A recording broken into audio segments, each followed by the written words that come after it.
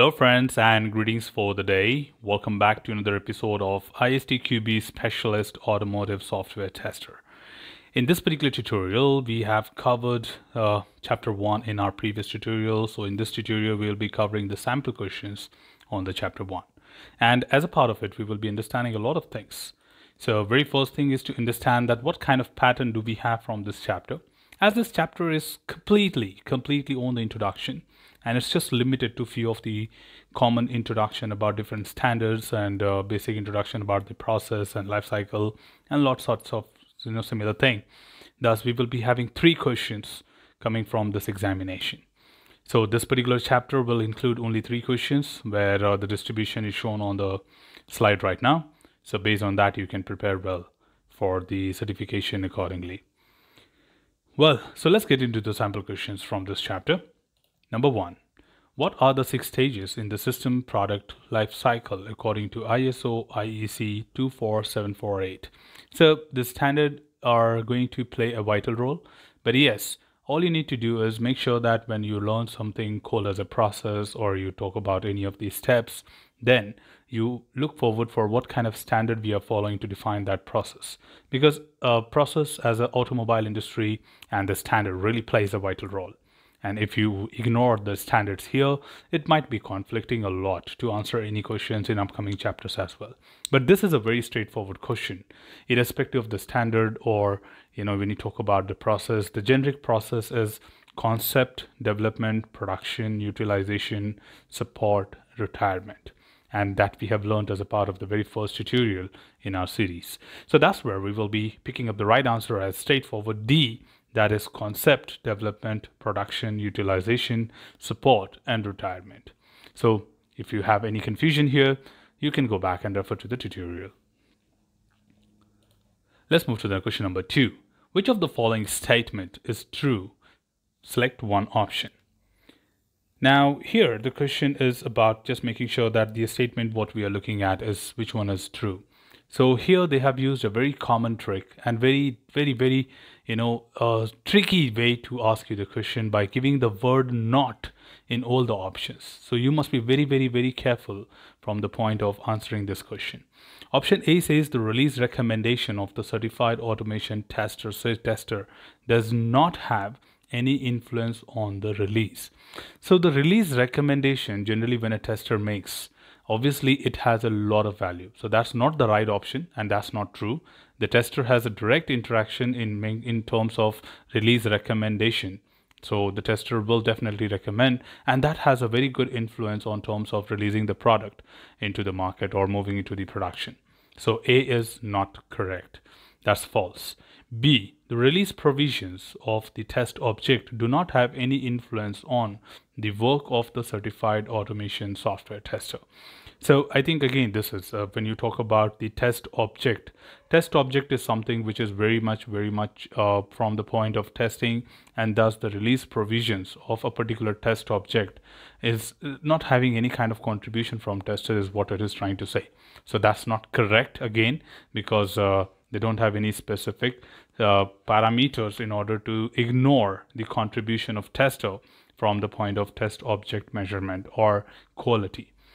C, the release recommendation of the certified automation software tester does not have any influence on the level of maturity corresponding to the software. So this is something which we can talk about, which will be very helpful to understand, because it says the testing affects the level of software maturity by detection of the defects. The release recommendation, however, cannot affect the level of maturity. See, level of maturity is what? When you generally talk about improvising your skills. So that can be done even after that, but it's not directly related to the recommendation what you make for release. So maturity is after that, where you can generally propose your key findings through the project and tell that how exactly we can work. And specific when it comes to the automobile industry, it's more about the new trends, new features, what exactly we can do better in order to meet the customer expectations. So do not forget that maturity is more about customer needs and satisfaction. Thus, this is a statement which is true, which clearly says that it doesn't have direct impact. So right answer here is C, that is the release recommendation of the certified automation tester, does not have any influence on the level of maturity of the corresponding software. We can always do that after the release. And D, anyways, the release recommendation does not have any influence on the scope of delivery. Of course, scope of delivery is directly proportional to the release. So that's not the right answer. Let's move to question number 3 here. 3. With which of the features or measures listed below can the objective of an increasingly complex software development project be best achieved in the short run? So that's a very complicated question. If you have to read this carefully, that would be really good, because reading patiently the questions which play a vital role, because you understand exactly what they want to know. Otherwise, they will have so many twists and twirls which will lead you to understand something else and pick the wrong answer. So with which of the measures listed below can the objective of an increasing complex software development project be best achieved in short run? Okay, so we are not looking at long term, and we are looking at the complex software development project, and which one of this is a measure which can meet this objective. That's how you should break your question. So let's look at the option A, by insourcing and outsourcing the project. That's a typical thing, to insource an already running and outsourcing project again endangers the project objectives, as internal resources must be trained and included in the project. So, outsourcing and insourcing could be a trouble,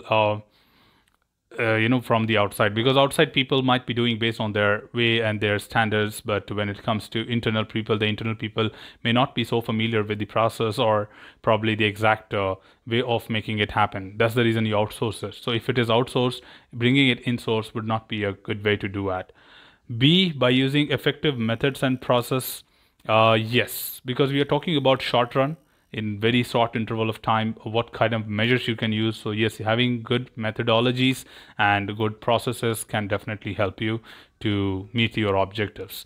When you talk about C, by ensuring efficient qualification of the employees, the qualification of employee is one of the parameter. It is really important. But for the project objective, it does not matter if it is efficient, because project might be any complex level, and does your employee qualification meets that expectation? That is more important. So not exactly the qualification. You may have qualification from the point of graduate, postgraduate, or a master degree on that, but does that really make any importance to the project needs? Like, for example, what kind of experience do you have? Is that a 2 years experience guy, or is that a 10 years old manager? So that is what is going to make more importance. So here it is going to be more efficient from the point of the experience and the knowledge about the product, the domain knowledge, and many other factors like that. So alone qualification can be important, but not fulfilling the exact need of the scenario what we asked you. And D, by outsourcing of complex projects. Outsourcing generally means that you are sending it to another organization and you are not doing it yourself. Thus, it means that higher administrative efforts, and it requires coordination with the contractor, making sure that they fulfill your guidelines, how strictly they follow your contract, and deliver the product back on time. So a lot of trust factor has to be built. So in the short run, the effort are higher and the project objectives are in danger. So not possible that all the third parties or organizations can really understand your pain and can do the same thing. So most important thing would be the method and the process. Thus the right answer here is B, by using effective methods and process. Well, so that was some of the sample questions from this particular chapter. I hope you really got a good idea to understand some of the basic questions. But yes, as we proceed ahead, we will have more complex things coming into picture. So please make sure that you have a good understanding on each and everything in order to answer your examination very well. So that's all from this particular tutorial team. Should you have anything else, feel free to comment below. I'll be there to address your queries and answer them well. Till then, keep learning, keep exploring, keep understanding the context. Thanks for watching the video team, and happy learning.